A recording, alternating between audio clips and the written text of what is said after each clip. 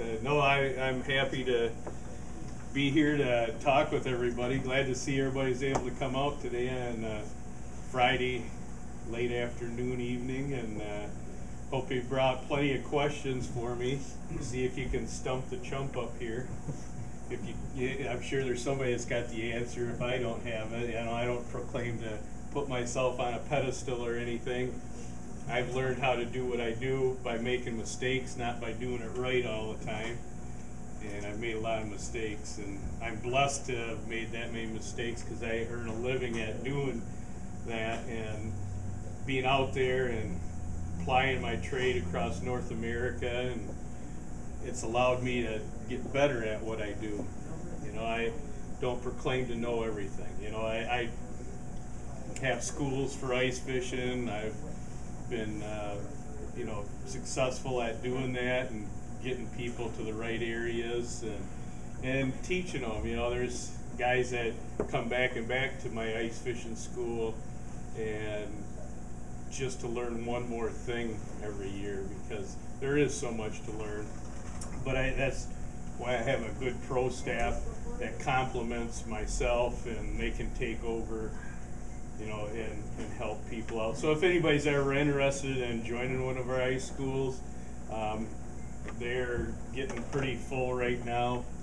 There's some room at Saginaw, some room at Cadillac, and some room at up there in Lake Ogeechee in the western UP. That will be the first one right there, the 6th to the 9th, and then the 20th through 23rd of January is Mitchell Cadillac, and then Saginaw Bay just before Valentine's Day, 10th to the 13th. So if you're really interested in getting out there, because we put the time in, my pro staff and I, at finding the fish prior to the school getting there, so we know what they're biting on, we know where we're going, we know what you know, to get you there safely and back. You know, if we can't get you to a spot safely and back, we're just not going to bring you there. That the key motto to ice fishing in general, to me, I've been doing it ever since I've been this big, is safety first, because I see what happens if you don't use safety out on the ice. And now that, I mean, I used to pride myself if I could get out on my birthday, which is December 12th coming up. If I could ever get out by that time, that was early ice when I was a kid. But I had no fear written across my back. Now I took that sign off a long time ago because I seen guys not come back up through the ice too. So I know what to do and not to do, and when to go and when not to go. And you know, and having the kind of people that think the way I do surrounding me, we're able to take masses of people out and get them back safe. So just think about the ice school if you ever thought about it, and you're going to have 60 years of knowledge you're going to gain in 3 days. I mean, minimum of that, and it's going to short circuit your learning curve that much. So, and as I talk here tonight, you know, I need to feed off your questions in order to do a good job, because I can just ram stuff right down your throat and it may not even be anything that you want to hear, and we might never get to your question. You can leave the door and go, geez, you didn't even talk about that. Well, I don't know what you want me to talk about. I can talk about any facet of ice fishing. So that's why I'm here, is to open up your minds on certain, it's little things that's going to open up your mind. I'm not going to show you anything that you probably haven't done. I'm just going to tell you when to do it and how fast to do it and what you're seeing and how to react to what you're seeing and how to use certain types of bait in order to get attention, and when you see fish, how to get their attention better. So there's a lot to ice fishing, but you're limited in ice fishing to right here when you're right here. You can't be, you know, drifting across the ice, because you can't. So when you're fishing and you see fish come below you, whether it's on your underwater cameras or whether it's on your electronics, you have to know and interpret that stuff. If I had a fish without one of them, I'd almost feel naked out there on the ice nowadays. I can do it, you can do it, but when you have limited time and everybody's limited, no matter who they are, you want to get fishing, you want to get out there and put yourself where there's fish. If there's no fish, you want to move in about 20 minutes. If there's fish there, you want to know how to react when they come underneath you, because if you just sit there and jigging when they're underneath you, yeah, you're probably going to catch a few of them fish, but they're going to keep going, a lot of them, because they get tired of seeing that thing go up and down. Some of them are finicky, and you have to know what you're seeing on your graph when they come in and all of a sudden leave again. You got to know what to do. You know, if somebody here will just say you're jigging your rod and, you know, see a fish come through and you keep jigging it and jigging it. A fish leaves. What do you do when a fish leaves? When you don't see him on your camera, you don't see him on your graph, how do you get that fish to come back in again and again until you can catch him? How do you do that? You know how nobody knows how to. See, that's one thing you'll learn in the school. How you do it? And my wife talked. You know, she's have never fished with anybody but me.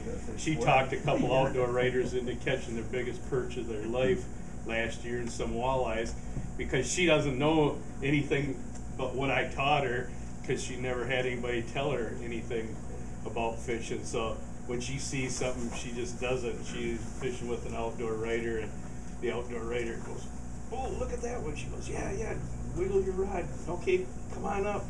Oh, it left. She goes, drop it to the bottom and pound it on the bottom.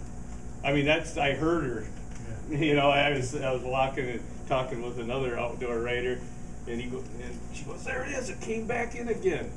And then it left. She goes, pound it on the bottom, Roger. And he finally got it, and it was almost 16 inches long.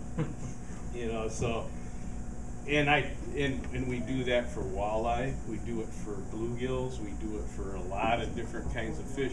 When the fish leave, I don't know what it is, whether they feel it, whether they think it got hurt, but they sense it. Their ears, which is their lateral line, picks up the subtlest little moves, and I think something flopping on the bottom must give off a different type of tone or feel, and they think it's hurt, and they come rushing right back in to see what's going on. Ooh. And they'll come right over. Or you let's say you miss a fish. You know, if you miss a fish, it's the same thing. What the problem I have is it took me a long time too. When I set the hook on it, miss that fish, maybe you felled him for a second and he's gone. Everybody just reels right back up to see how their bait looks, right? The worst thing in the world. The worst thing that you possibly can do. Because now if you don't have any bait, you just took the rest of the presentation away from that fish, because he got that piece of bait. And he's hungry for the rest of it. He's going, I missed it. But man, that little piece I got. Well, the first thing you do when you realize it is free spool it right to the bottom again. Bottom contact is going to be your friend all during the winter here. Boom, right on the bottom, pound it on the bottom and just barely pick it up. And they think they wounded it. Wham, they come right back in and they grab it. Or you just start lifting it up as they come in and they'll grab it. You know, it's not a guaranteed every time it happens, but I can guarantee you, when you got it sitting up here and you're rebaiting it, the chances of getting it back down to catch that fish that you just missed, it's already over that way, 20 feet, 100 feet, whatever. So remember, if you miss a fish, get it back onto the bottom, pound it, get those fish's attention, and they'll come right back in. And if you swim away again, even though you don't know if you have bait or not, pound it on the bottom some more and get them to come in as soon as you don't see them for a little while. Now it's time to check your bait. Now is time. So make sure, you know, never reel up or anything like that. Anybody have any questions over the brief little synopsis I gave everybody here? You know, there's got to be somebody with a question they're dying to ask me on top of it. Anybody? Come on, somebody's got one. So you can do this because you have electronics though, right? Right, but you don't. Well, if you feel it and you missed it, Do the same thing. you pop right out on the bottom. Without electronics, you don't need electronics when you, oh, I missed them, and pound it back on the bottom, pick it up, and feel like, oh, there it is, right there. How long are you usually pounding on the bottom before you look? Oh, you're waiting 2 until it comes seconds, back, yeah? 1, 2, 3, about 3 seconds. Okay, don't just keep doing it until it comes back. No, just pound it on the bottom, bum, bum, bum, bum, bum, bum, pop, and then pop it up about that far, or that far. You know, where you got some kind of distance, even that far. You know, a lot of times they'll come in when I watch them on the camera. Sometimes when I'm pounding on the bottom, they turn around so fast they got it before I even, I set the hook because I seen they got it. They just suck up the mud to get it because, they want it so bad. And how many of you use cameras here? Anybody use cameras? Okay. I mean, you can, there's a lot of different ways that you can use cameras to, and a lot of times I carry, real thick wire with me too.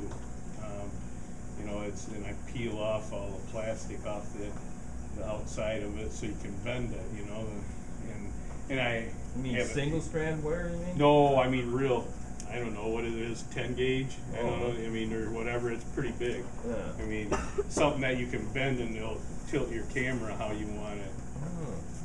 Oh. So you fix it to from your camera up the line about so far.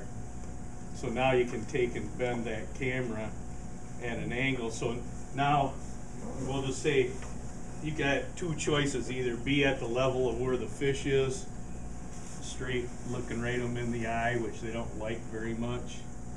You can get a distance back if the water's clear, and that's not so bad. But most of the time you don't have super good clarity, so you're kind of invasive of them. And I've learned that that's what you got to have. That's what you got to have. But what I started to do was put that copper wire on there. Well, you just tape it on the. Yeah, electrical tape. Oh, okay. And then you just tilt it down a little bit, however you want it. So instead of being sitting straight, you can take the wire and bend it back, and then put it down. So now you're above them, but you're off to the side. Instead of right on top of them and just getting a back profile, you're kind of getting a side profile, and it's not invasive in their space. It's above them. Little tricks, it's just little things that I help my students and outdoor writers understand, and I'm surprised none of the outdoor writers have written about it, because a lot of the people, after I show them that, they end up just using their camera because they go, wow, this is cool, now I can stay above them, not be invasive in their space. But I like to use both in combination. The reason I like to use both is because, let's say, where's the only, I troll in the wintertime, but you know how you troll? This way and that way.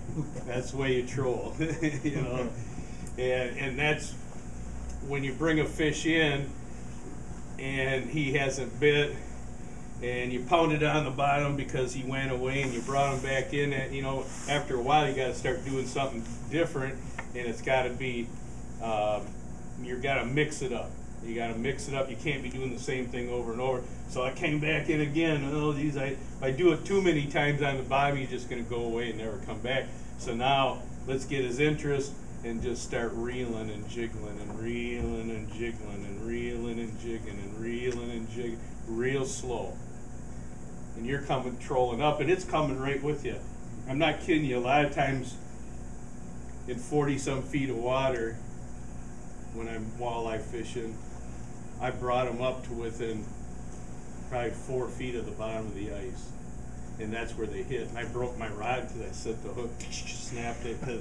I was like, it's coming, it's coming. But if I just had the camera down there, I don't know that, I wouldn't know where it was once I got out of the camera angle. But with the fish finder, I'm able to bring it up and up because it's always going to be there. And I can see when it breaks off, that's when I drop the lure back onto the bottom, even if it's 30 feet below, they'll come right back in after it and pound it on the bottom, and then you start it all over again. I had Gabe from Michigan Outdoors years ago, and we were just smoking the big ones on little bait and knock. And I brought so many of them up within 4 to 10 feet out of 40 feet of water. We caught them, but that's when the one I broke my rod and I still got the fish. This pole is about that big after that, but fish, I got that one at about 8 pounds. But he couldn't believe that I could do that so many times and then bring them up that high out of their environment, because this is a little change in temperature, from there to there. I mean, it's just very little, but it's pretty extreme, because it's almost like freezing once you get up below the ice, and down there it might be a degree or 2 warmer at the bottom. So, that's extreme for a fish. So to bring them up that far, you can do it, but everything you can't let it really sit in one position as you do it. You just got to keep going, and they'll come right in and wham, and if they don't and they go away, that's where your electronics picks them up. You immediately go back to the bottom. I don't care what type of lure you're using, it has to go back to the bottom so that you can get their attention again. And I've been using probably the last 5 years a lot of plastics, a lot of gulp, a lot of scent impregnated plastics. My eyes got, even though I had the opportunity to do it well before that, really one of my students opened my eyes. I can learn from anybody. I don't say I'm better than anybody. I don't say I know more than somebody. Well, this particular student, we got all the way out there, and my sponsors, they give you a pretty gracious tackle package. Sometimes you pay $475 for the class, you get $600 worth of stuff. And he got a insulated Plano bait bucket. Well, he had one. So he went and got minnows for the school, same kind as he had. Well, he grabbed the wrong one that was empty and put in his ice shanty, but he also got little gulp minnows in the jar. And he was like, I screwed up, Mark. No, I don't want your bait. I don't want anybody else's bait. You gave us this stuff. It's supposed to work. I'm going to use it. He caught his limit by 10 o'clock in the morning, and with nothing but the little gulp minnows on there. And it got to be, by the 3rd day, it got to be where people quit using live bait, because it was harder and more messy, and your hands got cold.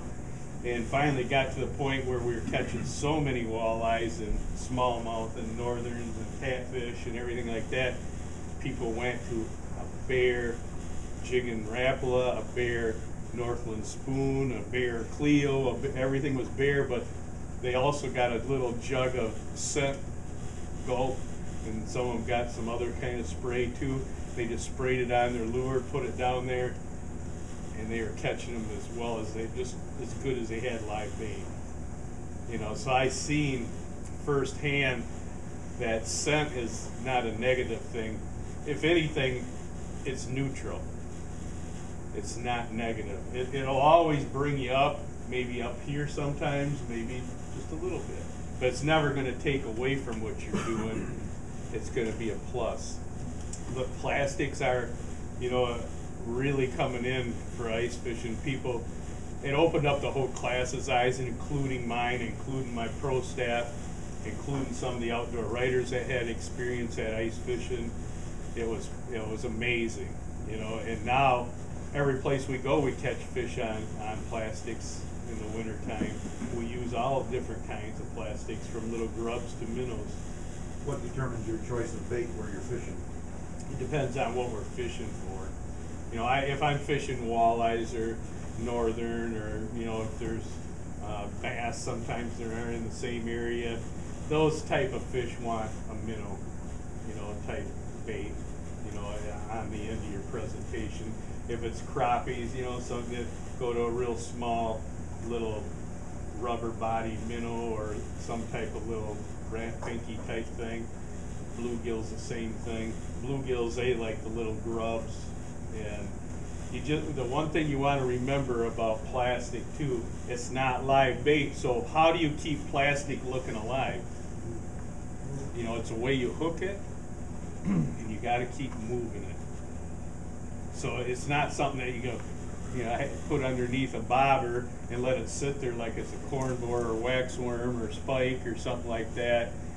It's not gonna, you know, you can't. I can't say you can't catch it. You're not gonna catch as many, but you just keep wiggling it. Your wiggle may, you know, if you're wiggling it, attracting them in like that, and you let it sit, your wiggle may turn into just a little wiggle like that. Just a little tiny wiggle, not a, you know, a super wiggle. The walleye, you're gonna go live bait. No, I can't say I'll go live bait, because last year in Gogebic when we were testing this out, one of the outdoor writers had been with us on Saginaw Bay when we were using nothing but plastic. He went right to plastic. He caught more walleyes than anybody with live bait. Way more. You know, Bill Simeon. I don't know anybody read Bill Simeon stuff. You think that's because of the scent that's in it? I think it's because of the scent, and a lot of times, you know, that's all you're going to get out of a minnow too. You got them hooked in the lips or hooked in the head, you know, and it's that's what you got too. It's not swimming around. It's not on, you know, you got them pegged pretty hard. You know, I mean, you might get a little wiggle like that out of a minnow, you know, but it's going to be a piece of meat, and it's got the scent right there. But even so, even if I have live bait, doesn't matter if I have spikes, I got waxworms, I got minnows, I'm still spraying scent on them, because I think, you know, some people have more stinkum on their hands even if they put live bait on. It's kind of like deer hunting. It's a cover scent. It does one of two things. It's an attractor. It's a cover scent. And, you know, and so if you believe in it for deer hunting, then why wouldn't you do it when you got something that close that can pick up just as much in the water, you know, little molecules per millionth. And if you got stinky on your hands they don't like, that's maybe all that it takes. You don't catch a fish or don't do as well today or tomorrow or whenever. So I'm anal about my hunting, I'm anal about my fishing, but I've done it ever since I've been just a little tiny boy. And like I say, I made mistakes, but when I start using things and being anal, I find out I do better. But being anal means that it's more time consuming. People want instant gratification all the time. And it's really setting yourself up for failure or success. You know, scent will always elevate your game. Moving at the right speed is going to elevate your game. When you see a fish disappear and doing it immediately, it can't be, oh, the fish went away. That's too slow. If you can't do it in a tenth of a second, if you can't realize that fish left, or you got a bite and you missed it, and you can't just go boom like that and let it go to the bottom, you're just not going to do it anyhow. I mean, just because you put it at the bottom, that fish is too far away to react to it. It's got to be when that fish is within a circle like that you can still bring them back in. And like maybe I brought them up 30 feet and they would blow off the side, but I would open up my bail and let it plummet, and they can feel it going down, and then when it hit the bottom, so they knew it was coming by them. It passed them up, and they seen it, and now they're headed for it. So if you react quick enough, they're going to react quick enough. It's not going to work for every single one, but you're going to find out. You know, and I'll find out because somebody in here will say, "Hey, Mark, it worked," or they're going to email me or send me some pictures, and that's what does my heart good. You know, that's what keeps me going today.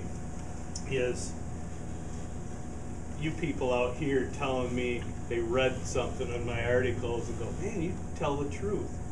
I have no reason why to lie to anybody. My pro friends get upset with me when I do seminars because I tell you everything. And by telling you everything, you can't remember everything, or you mix it up. You know, but I'm truthful with you the whole way. And you know, that's why I sell books. I brought 5 books each in up there. You can buy them when we're done and I'll autograph them. I got some videotapes, and it's got ice fishing in one of the books up there, and everything that I'm talking about's in there, with diagrams and pictures and everything. So, you know, I can't, nobody lied to me that I know of when I was a kid. And I talked with people all the time, and that's how I learned too. I talked to somebody I see that's more successful, and when I was a kid, you could get away with it. You know, they'd show you, you know, and you know, I was blessed to, you know, have a family that took me fishing. I was blessed that, you know, I cut my teeth on night fishing, and then I was doing, like, the first guy to do seminars on night fishing, you know, up in Muskegon Lake, catching these hogs. Even you guys got them down here, left and right, and when I was doing a seminar one time, Gary Roach was there back when I was young, and he was fascinated with what I was talking about, and we got to be, and that was over here at Bassarama when Bassarama was just Bassarama, you know, so everybody knows how many years ago that was, 30 years ago, at least, you know, something like that. And that's when Gary and I struck up a fast friendship, and we became business partners, and that's really, you know, you need somebody that's better than you, or you feel it's better than you, to go fishing with, because that way you can see what they're doing, and they learn from you too. You know, that's the secret, is always go fishing with people that are better than you, or you feel that is, because you're going to glean things from them. And you know, I was always, am I doing this right? You're always, doesn't everybody kind of second guess themselves? Are you doing it right? Right. I mean, if you're not human. Well, when you surround yourself with so many people that do things right, and you learn from each other, then, you know, I started, oh geez, I kind of fish like, you know, and so if they're not biting, it's not because you're doing it wrong now, it's because a lot of times if you're not catching fish, you take that method and start doing something that's stupid with it, and then you catch a fish. That's the worst thing, is if you catch a fish doing something wrong, and now you just took 10 years back, because now you just think you did it right, and it wasn't. It just was an accident. That one-time thing, you know, where you caught a fish on a clothespin. I mean, you know, that type of thing. So you got to understand, you fish with better people. And so I got to fish with Al Linder hundreds of times. Dave Sanda, you know, Ron Linder's brother, and Sura. I mean, all these people that everybody here knows as icons.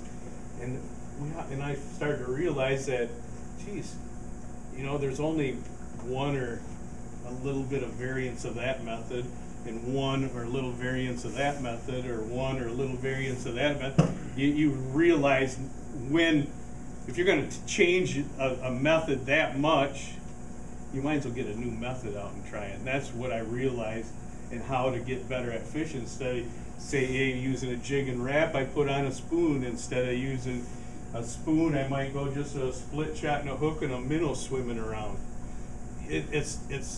That's what you're changing. You're not doing crazy things with your presentations.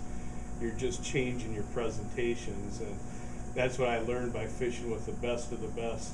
And I am part of all them people, and they glean from me, because I take them night fishing and show them how to do the night fishing thing. And there's a tape of Al Linder and I out there somewhere that is pretty cool if you ever can get your hands on it. I got one of my night tapes back here. I hate to get away from ice fishing, but it's just a fun story. I was fishing the PWT out at Putin Bay in Lake Erie, And Al says, man, we keep threatening to go do a show with you for night fishing. What do you think you can do one here today? I said, yeah, no problem. He goes, well, then we're going to have to get everything unhooked, and we got to take the ferry back, and we've got to go out by Davis-Besse power plant, and we got to fish all these humps out here. And I'm like, what do we got to do that for, Al? My boat's in right here. I says, why don't you go get your camera, get Jimmy.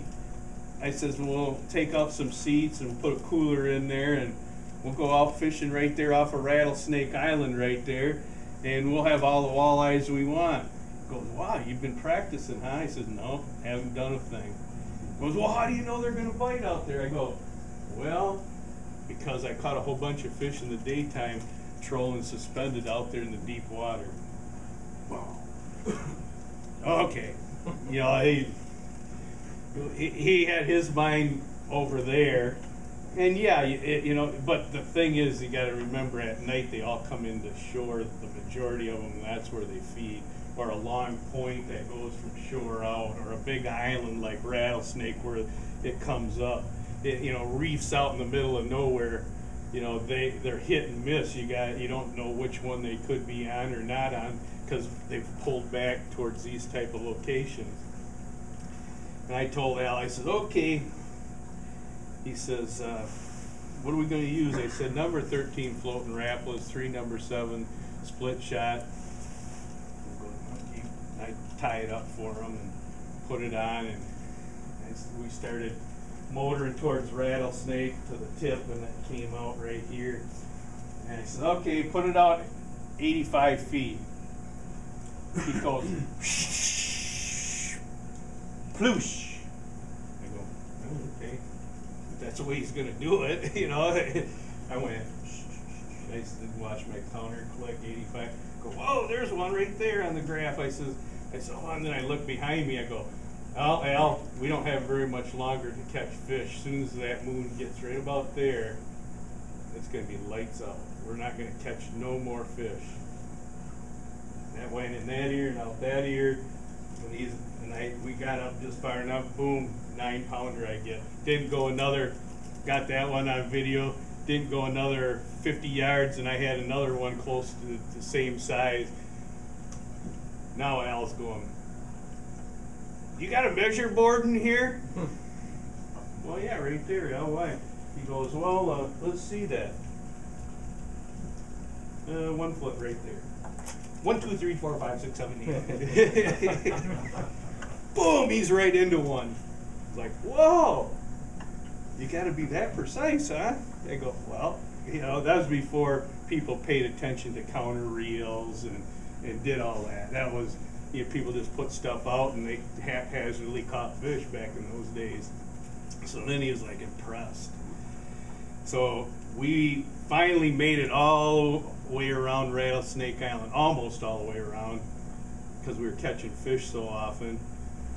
And then the moon got right there, and we kept going. We were about more than 3/4 of the way around again, didn't get another bite, didn't get another fish.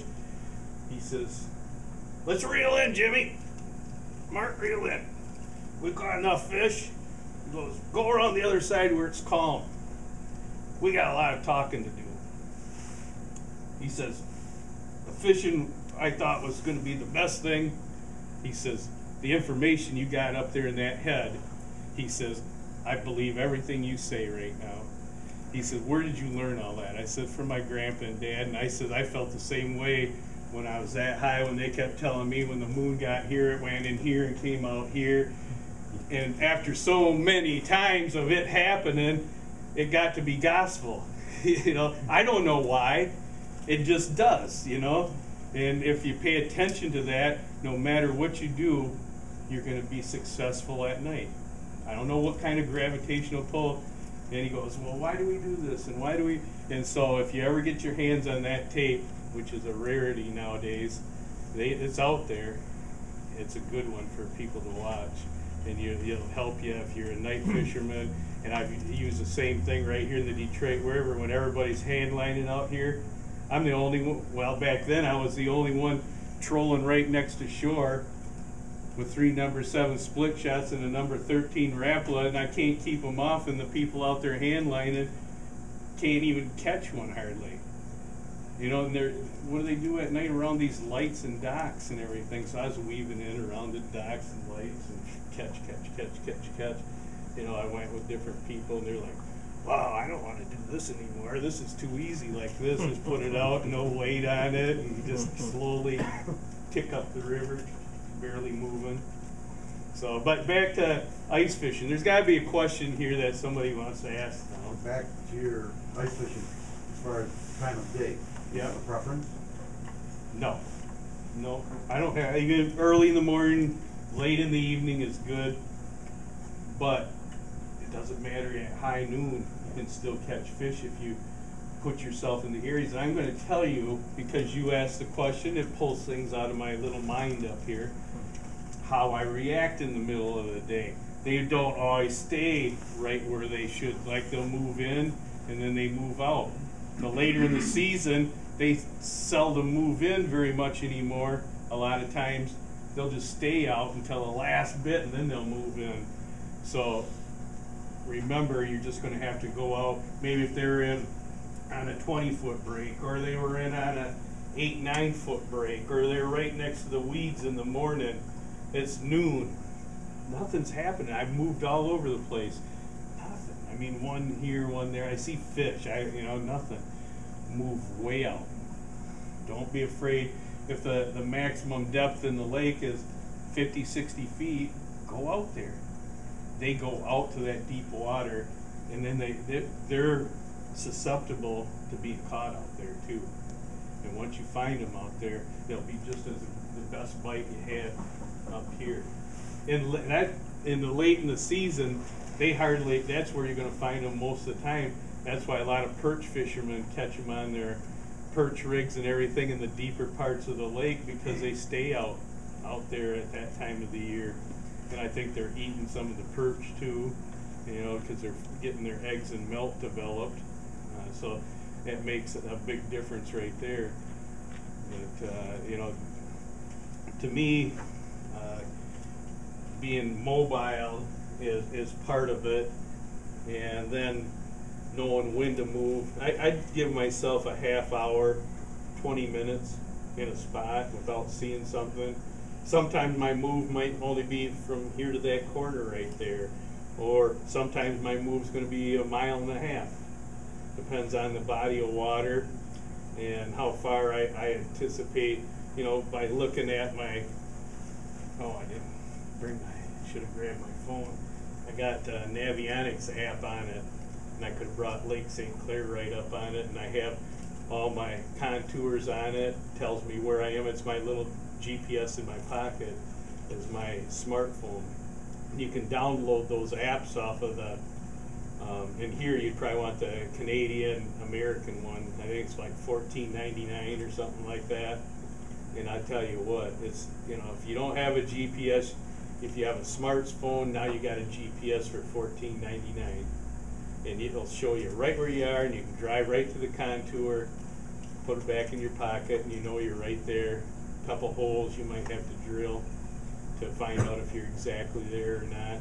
But I tell you, that little app has, I give my phone to some people that don't, and they go and find it, and then by a little while later I'll catch up to them and get it back. It's a cool little thing, If you got, how many of you have smartphones here? How many of you have Navionics apps in them? What do you guys think about it? Not bad. You can buy it for $14. Yeah, for $14, it's a good thing to have, isn't it? It is. It's a little app you download, and you're gonna be real happy about that. How does that cover Lake Erie, the Canadian side of Lake Erie too? If you get Canadian American, if you just get the U.S., you won't even know Canada exists out there. So instead of for $9.99, you get U.S. only, all the lakes in the U.S. for $14.99. You get all the lakes in Canada and the United States combined, and you can go anywhere you want. What about tip-ups? Do you ever use tip-ups? Oh yeah, you use tip-ups all the time. In fact, our first place we're going on, Lake Ogeechobee, it's going to be a riot, let me tell you. when it gets about 4 o'clock, I mean, you're going to be catching fish all day long. 4 o'clock, you're going to have a hard time keeping your tip-ups in the water. The walleyes move into the cabbage weeds and 10 feet over. It's kind of just like Lake St. Clair here. You guys probably, I mean, I've never ice fished out here. I've fished open water, but you guys got cabbage and coontail. I'm sure of that out here. 8, 10, 12 feet of water. You guys go fish around the edges of that ever out here? Early season? Used to fish through the ice in front of Memorial Park. But, Right in the edge of the weeds? Well, 10, 11, 12 foot of water, but Yeah. the last few years the ice hasn't been good enough to get out of. Right. And then again, down in front of, just the side of Ford's Cove, down by 9 Mile, Yeah. we've gone out there on what I call the mobiles, which is little pumps. And I've had to drag pails back for full walleyes, but that's been a long time ago since we've done that. yeah, All of them. the winters haven't been conducive to that, as you know, because there's a lot of current coming through this body of water. But you know, the cabbage and coontail out here, when you're able to get out there early season, whenever that may be, and hopefully it's when the weeds are still alive. You know, that's where you're going to really want to look. And if you got a camera, what you want to do in the weeds is you drill a hole. Oh, right, there's cabbage. It's green. It's standing up. Oh man, I'm right in the middle of it. Oh, I got to go over there. It looks like an edge. Go drill another hole. Put it over there. Then you can find the exact edge or an open pocket, and that's right where you want to sit. Right there is you want to sit in that open pocket right there, or on the edge, because they'll travel that edge, especially right. This lake would be a classic, great thing. You know, if you could depend on it having ice, I'd have a school down here in a heartbeat, because it'd be such a fish factory, and you could teach people how, because there's enough fish to teach people on. But tip-up fishing, I strongly recommend when the people come with me for the first one, or anytime I ice fish, is get lights for your tip-ups. You want lights for your tip-ups because when I fished last year with the outdoor race, it looked like Christmas out there. There's lights sticking up all over, and you went from one to another, you turn around and them are up behind you. I mean, it was that fast.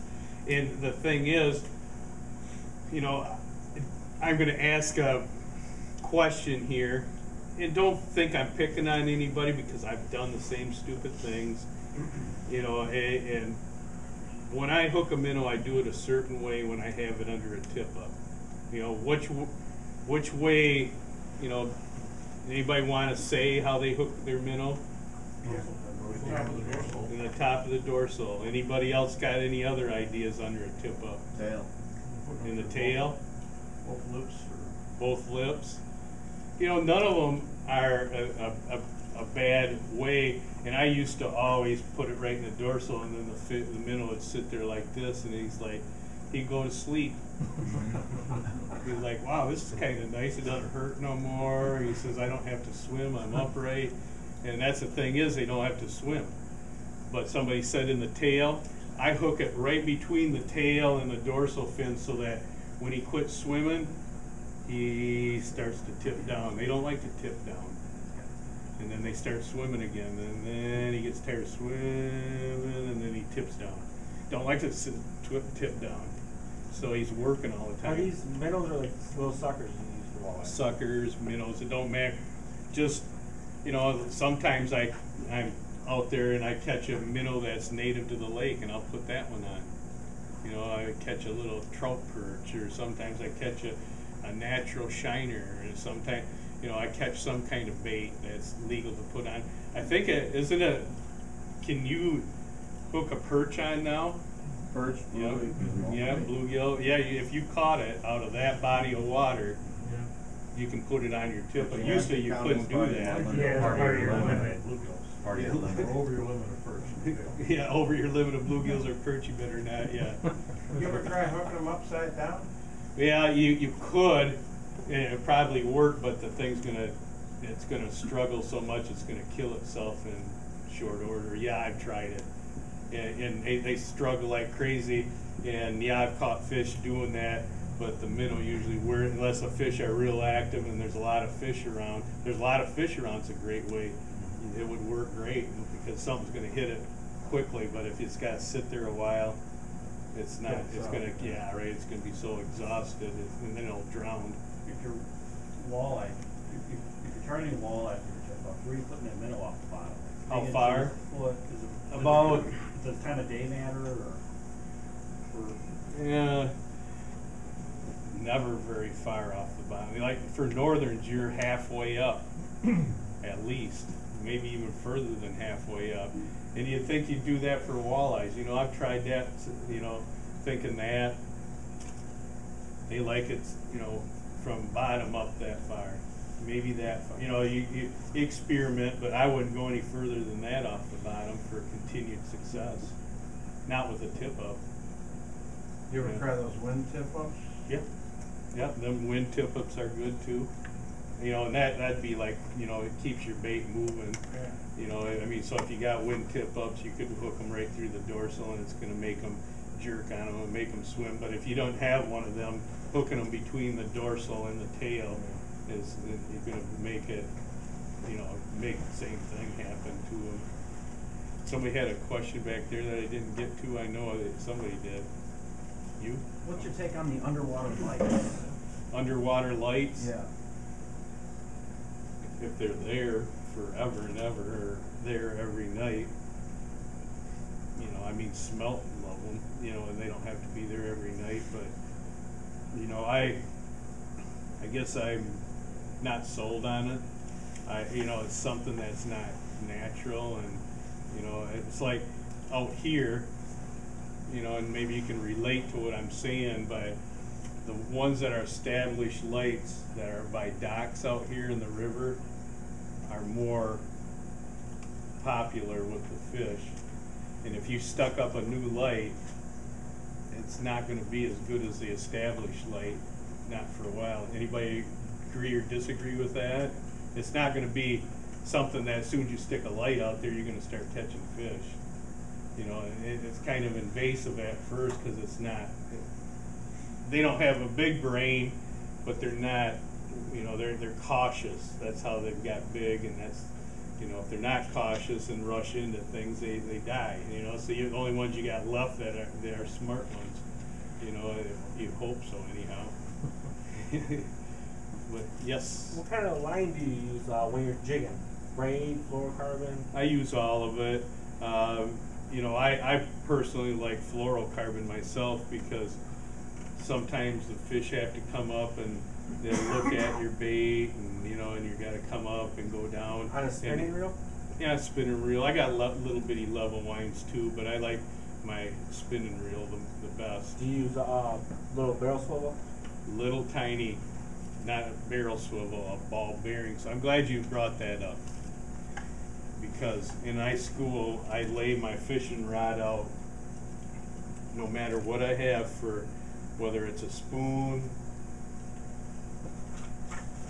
any of these right here, jig and wraps. They have all these spoons over there on the wall. Got a pretty good price on these for, I couldn't believe it, with the kicking minnow over there. Like, wow, unbelievable. But all these will twist your line up, every one of them. And if you use just a swivel, they're going to twist your line up anyhow too. A ball bearing, high quality swivel, you're going to spend a couple bucks on a swivel, small one. You're going to have a leader about that far, and a small cross lock snap. You guys got cross lock snaps and little ball bearing swivels we can show everybody after, and that's really what you want, the smallest ones. You want the black ones and not silver. I mean, you use whatever you want, but ball bearing swivels keep your line from twisting up, and the cross lock is light enough that it's not going to inhibit the action of that lure at all. And people, and I'll hand my pole right down on the table. I'll just put it down here, and my pro staff will put their poles down in front of everybody on the next table, and another pro staff. They're all the rods are rigged the same. with a cross-lock snap, a ball bearing swivel about that far up, and a lure. We don't care about the lure because they're going to be changed anyhow. We just want to make sure you got the cross-lock snap, a small one, and a small ball bearing swivel. The cross lock's on the lure? Cross-lock is on the lure, not a snap swivel, and that's where people make the biggest mistake is put a snap swivel, instead of having the swivel here and have the snap here, they got the snap swivel right down on the lure. No, I gotta tie one knot. And it's so much easier, they said. And they got it done so much quicker. That's why I say I'm anal. I take it apart and I put one here, one there. You know, but I know better because it takes that lure that the manufacturer made and changes that lure completely. It makes that lure do something that manufacturer never intended it to do. Not saying you can't catch a fish, but you're not going to catch the same amount of fish as he is when he's doing it right. You're not going to get the same amount of strikes as he is that he's doing it right. So we got all these poles laid out. I'm not, it just gives me an insight, and I don't criticize anybody because I used to do that too. I come back, the pole's been sitting on, and everybody's passed around on that table here. They got through tying. Inevitably, there'll be a couple people that got a snap swivel right at the end because it was easier. Or they got a great big one like that and a great big snap on it. I'm going, what are you going to do? Go marlin fishing with me? I'm like, what? And what? Oh, it was so much easier for me to see. It's like, it's not. We're not trying to do things easy here. You know, fishing isn't easy. Fishing gives me headaches. Fishing is tough. Fishing is something that you got to apply yourself at. Fishing is something you better do everything right to be the best you can be every day you go. And if you can make that lure look like the manufacturer wanted it, you're going to be that far ahead. What action rod do you use? Like a medium heavy? Depending on the lure. The lure that I'm using, like this one right here, you know, I couldn't use too big of a lure, otherwise it's going to be like this all the time when the lure's hanging there. I'd have to go and get a little bit bigger, you know, like this one right here. You don't want, you might want a little slight bend in it like that in your, when you got your presentation on it. These are all fast tip. They're nice rods. I like these rods, sensitive. They sell them right over here. It's great. They're excellent. As soon as I picked it up, I knew I could really whale on some fish. But you don't want your lures hanging so they're like this on any rod. Whether you're jigging in the Detroit River with 6-foot rods or 7-footers or whatever, you want, when you're using a medium heavy usually in the Detroit River jigging, but when the ice lures, you don't want your rod bent like that either. You want it so it's just maybe slightly bent like that so that you can feel it. So when you set the hook, you know, right now it's like you got a fish on even though you got just your jigging spoon on there. You want something that when the fish hits, you want that tip to maybe, you're holding it right there and jigging it, and you stop for a second, and it just bends it. You don't want it so stiff that when you can't even see it, and the fish feels you and lets it go. But if it's a slight bend to it and you're just holding it there, you can see it bend a little bit more.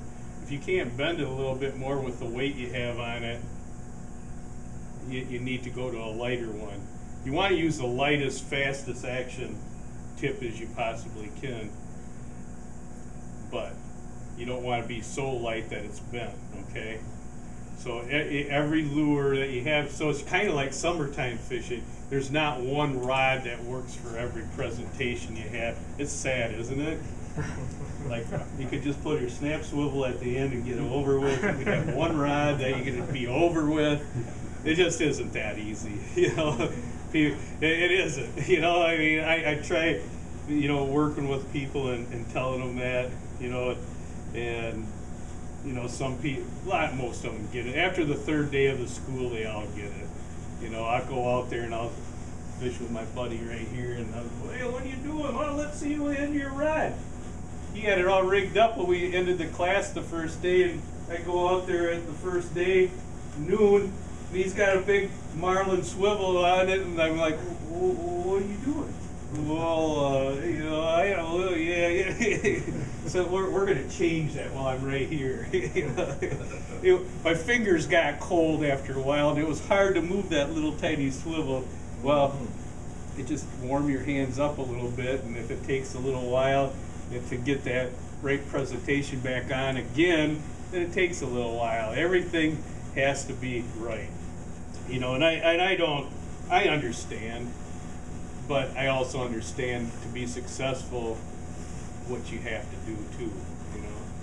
What determines your hook set? I mean, what determines my hook set, you know, as far as how hard do I set the hook? Or When? I mean, the first tap? oh, it's the first tap. I mean, I don't give them, I mean, as soon as I'm jigging or just say like that, and I pound it in the mud to bring them back, and I pick it up and I just see go, oh.